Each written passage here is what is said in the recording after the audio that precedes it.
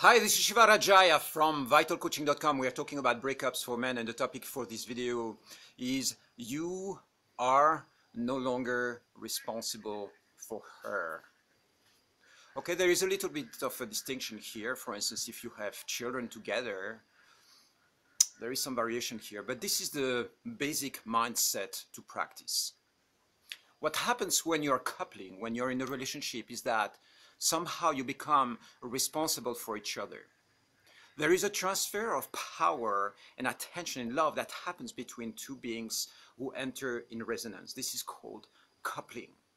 And the dynamics and the agreements between two beings who are in resonance and who are coupling are very powerful, very profound, very sacred.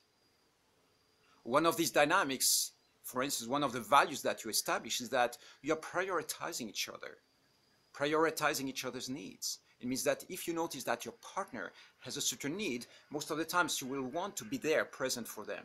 The same the other way around. There is going to be very often honesty, transparency, clear communication, presence for each other, love, attention. All these values are there. And most of the times, the person with who you're relating, who is your partner in this coupling, is your primary partner. So in the process of this, what happens is that you start feeling responsible for each other. You start feeling responsible for each other's well-being.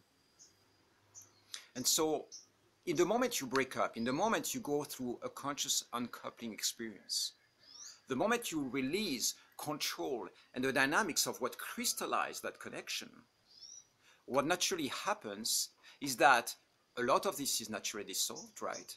You might no longer be sexual partners, you might no longer be primary partners, maybe somebody else comes into your life, but somehow there are leftovers of the relationship. For instance, some of the patterns that can be really tricky and toxic when you go through a conscious uncoupling experience is that you might still feel like you have some form of right to tell your ex what to do, right to control some aspects of their lives, right to tell her that she's not supposed to be seeing somebody or that that person is not right for her. So those are controlling patterns. And most of the times they come out of a personal agenda. It means that you see her dating somebody else and you go like, well, I don't like this guy. I don't think you should be dating him. And so what you are doing in this process is you are trying to control, you are trying to influence. And in the process of doing that, most of the times, you betray her right for self-determination. And so if this pattern is light, a little bit casual like that, it's not a big deal. But very often what would happen is that you are trying to control something that is no longer yours, that is no longer central in your field. And so in the process of doing that, you are draining your energy and you are creating a contraction between the two of you, because what she wants most probably is to be free. She wants to be free from the entanglement and from the connection of the coupling that was there before. And so you are obstructing her flow. In the process of obstructing her flow, there is going to be a response. And this response can be vindictive.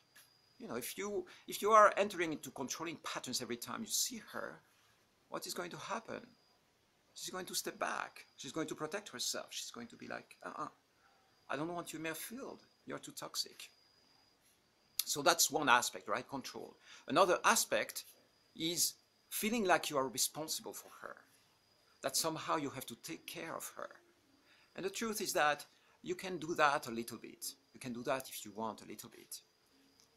But most of the times, the time and energy that you are going to invest in her is going to stop you from building new relationships with somebody else.